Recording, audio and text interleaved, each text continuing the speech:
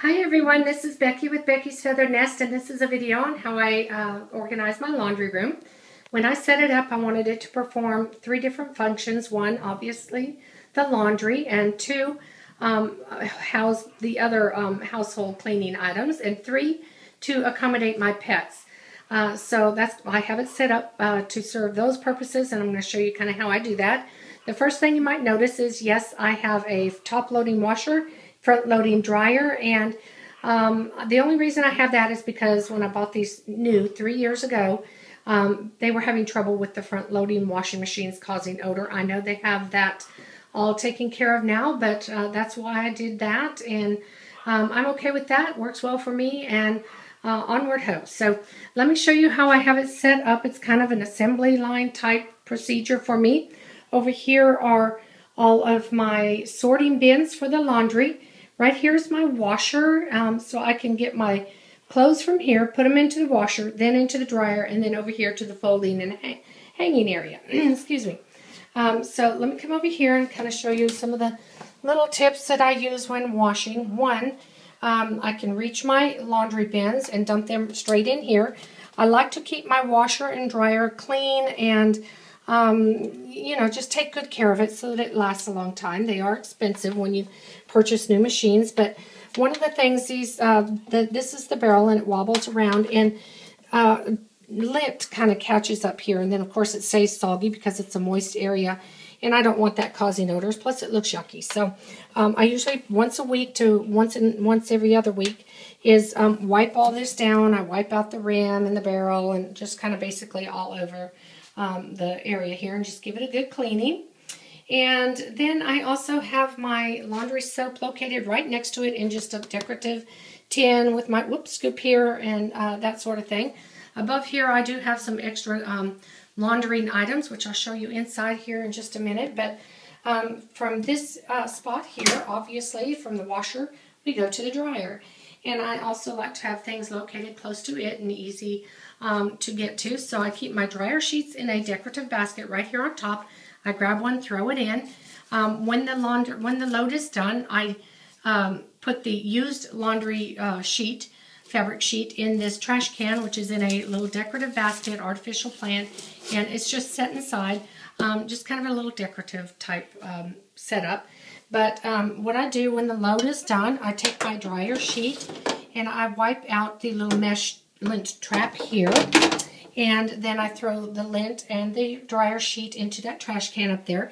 And then when I do the wiping down of my washer and dryer every week or so, I will also get a tool that attaches to my vacuum hose and clean out this little crevice here that also collects lint. So it's just a little tool. It didn't come with the vacuum. It's one of those as seen on TV type things. It's basically a little rubber hose and attaches to it, and it's real flexible and kind of gets in there and does a good job that way. But that's what I do after the laundry load is done. I will clean the lint trap, and I take the clothes straight from the dryer into this drawer. A lot of, if you have a front loader, you know that a lot of them have this little base here with a drawer. A lot of people tend to put extra soap and other cleaning supplies and things in there. I don't use that for that. I use it as my dryer basket so that I can go on to my next step. So I unload all the clothes into here, and then I close. It's kind of my laundry basket, I guess you would call it. And I close my door there, and I walk to the other side, which has taken me 2 steps, and I can start pulling my clothes out from here to my folding table. I fold the clothes, put them into these baskets here. We each have a basket. My husband and I share one because it goes to the same closet, and then my kids have one of their own. And then I hang the clothes that need to be hung straight above their basket right here. This is a Elfa type shelving. It's not Elfa, but it's from Home Depot, very similar. It does come in white only, and of course that wasn't going to work for me in this room, so I did, you guess it, sprayed it with my favorite oil rubbed Ron's paint from Rust-Oleum. So if you want something similar to this, I'm afraid you're going to have to spray paint your own shelving. I'm so sorry that I can't be there to do that for you. The other thing is this table here that my husband built for me. I told him exactly what I wanted.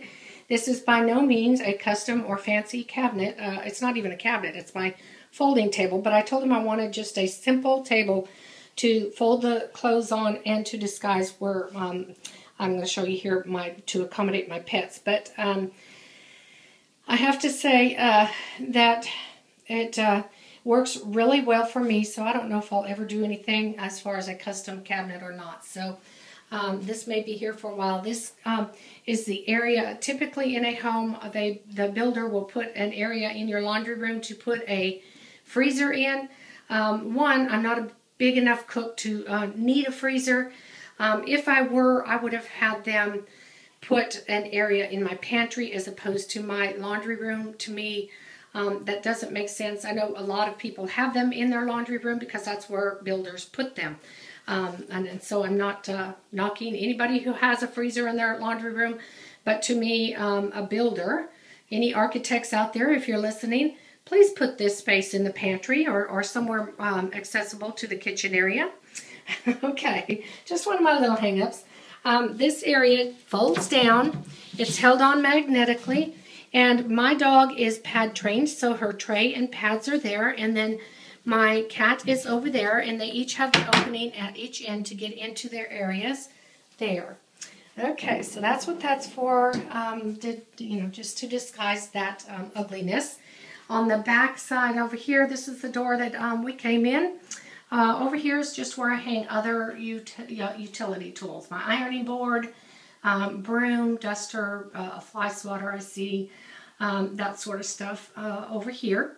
Okay, and then below the the ironing board is a plant stand. And then on that plant stand, I have my cat's food bowl. She had her own food and water bowl, but she never drank from the water bowl. She prefers my dog's water bowl for some reason. So finally did away with that, and now she just has her food bowl here. I chose this type of stand because she needed her bowl raised slightly to keep my dog from eating the cat food. Okay, so then over here is where the dog is fed and watered. Okay, and then these are both located right here next to the sink.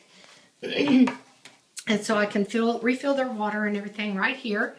And then above that is where I hold all the pet supplies, which I will still plan on doing a pet organizing video.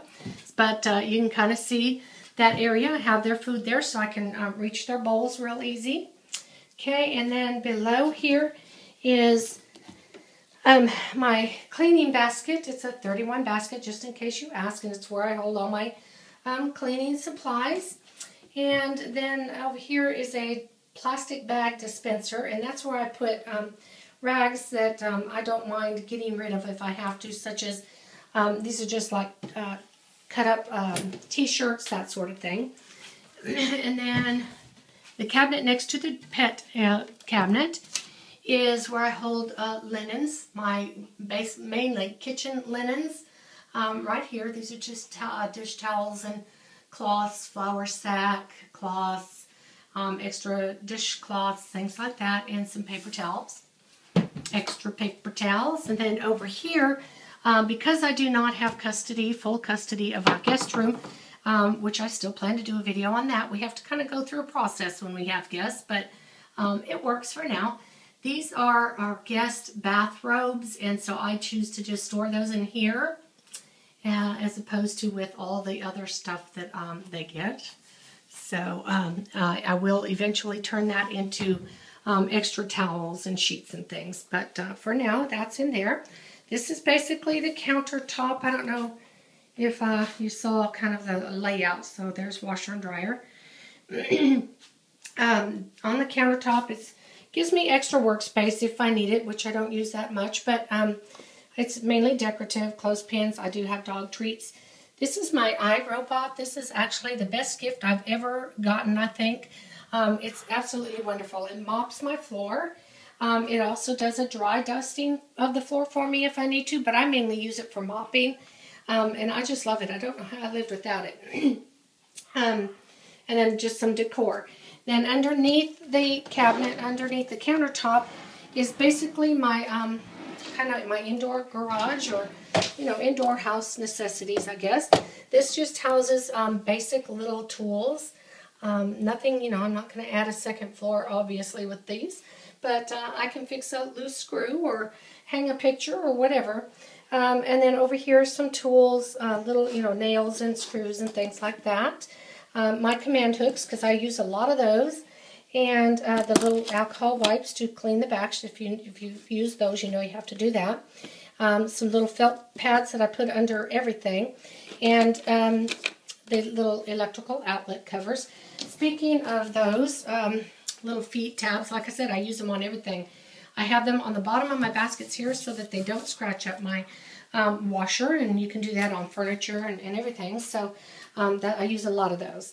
And then this is my little paint.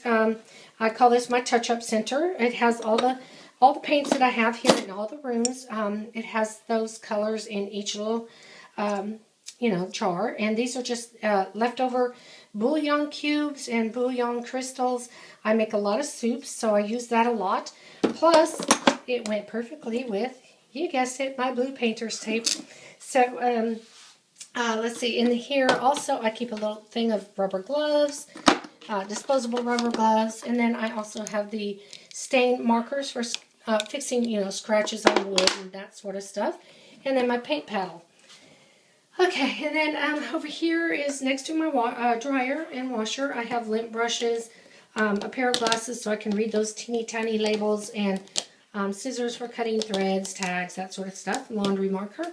And then these are the accessories and pads to my iRobot, which, you know, I keep close to that.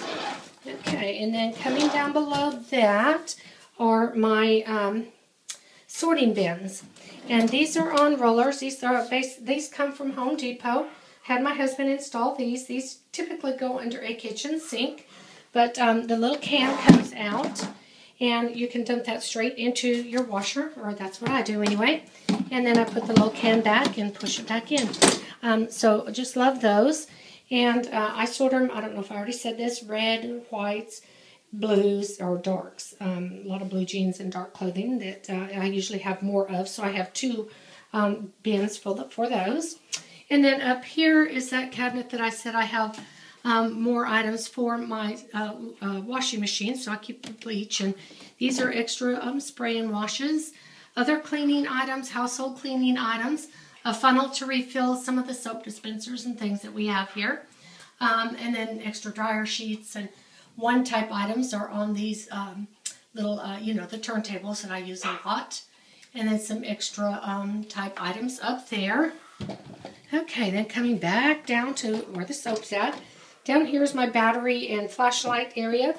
The flashlights that we have are all in here. I'd like to get a little divider. Haven't decided or figured out what I want to do there. I'll probably put that on the blog site. This is the battery bin. It's a sectioned off little container. Obviously, I need more batteries. I usually do keep this pretty full, but obviously we've used a lot of batteries and haven't changed it yet. This is an all-100 tip, actually. She's got a great sight. Under here is my large cans of paint for the home. And that's what I get my refills for my little paint, my little touch-up center. Okay, so, and then as far as accommodating my pets, a lot of times when we have company and I don't want my animals think that we have company just for them. They want to be in their laps and get all the attention. And so, you know, I let them say hi and be with them for a little bit, but then sometimes I need to put them up if they just can't leave the company alone. So I will put them in this room because they have all their accommodations in here. They have their bed. They like to share that bed. And then they have their food and their restroom area in here as well. So I will sometimes put them in here while we are visiting. So that is my laundry room. I hope it helps you get your laundry room organized. I know a lot of you have been waiting for this video and have even mentioned that you're in the process of it. So I hope it's not too late that you get this. All right. Bye, my friends. Let me know if you use any tips at all in here and how they work for you. Bye now.